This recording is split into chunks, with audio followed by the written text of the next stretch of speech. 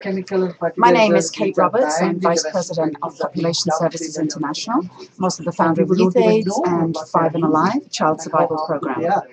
What I would like to be historically remembered for, especially out of Davos, is having effectively created public-private partnerships. And what I mean by that is taking the .org out of CSR, corporate social responsibility, and putting it into the .com, i.e. the P&L.